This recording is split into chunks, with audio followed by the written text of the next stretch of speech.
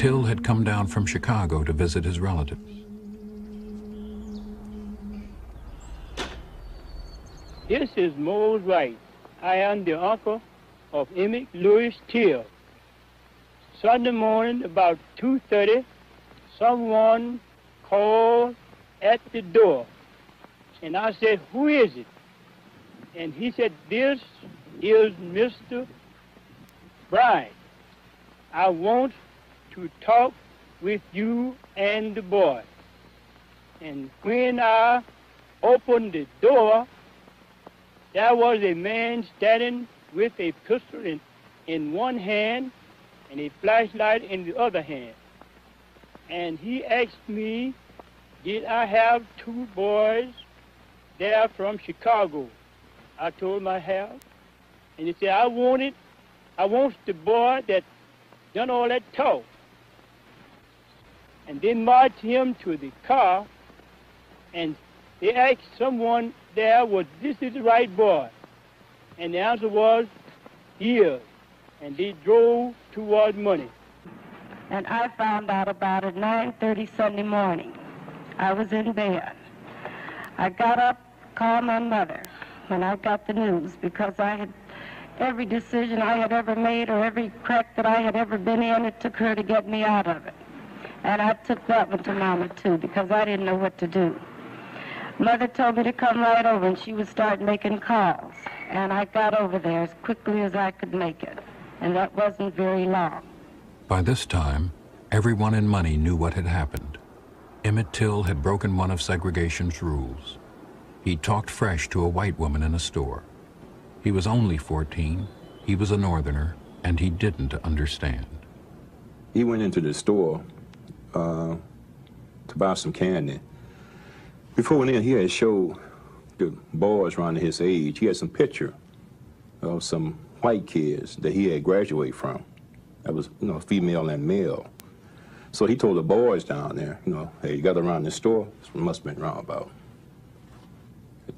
maybe 10 to 12, youngsters around there, that the girls was his girlfriend, So one of the local boys said, hey, there's a girl in their store there, so I bet you want to go in there and talk to her, So he went in there to, get some candy. So when he was leaving out the store, after buying the candy, he told us, say, bye, baby.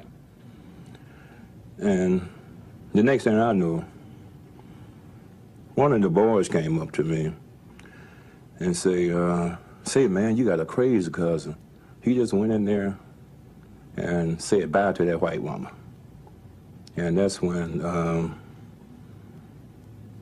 this man I was playing checker with, this older man, I guess he must have been around about 60 or 70, he jumped straight up and said, boy, say, y'all better get out of here. Say, that lady come out of that store and blow y'all brains off. Wednesday, the sheriff came and told me they had found the body at Phillip and wanted me to go and identify the body, which I did. And we found the body with didn't have on any clothes at all.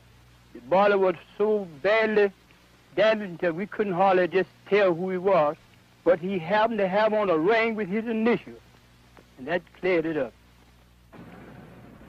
The body was shipped home, back north to Chicago, where Mamie Till Bradley insisted on an open casket funeral. So all the world can see, she said, what they did to my boy.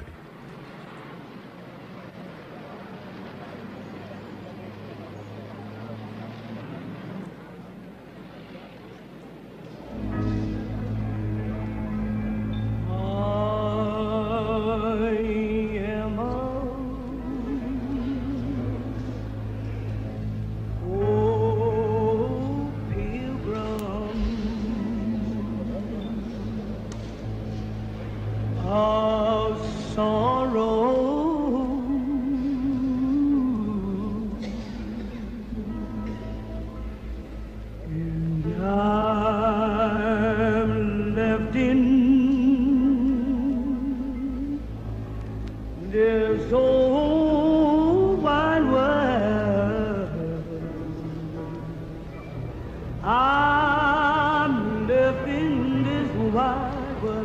Jet magazine showed Till's corpse, beaten, mutilated, shot through the head. A generation of black people would remember the horror of that.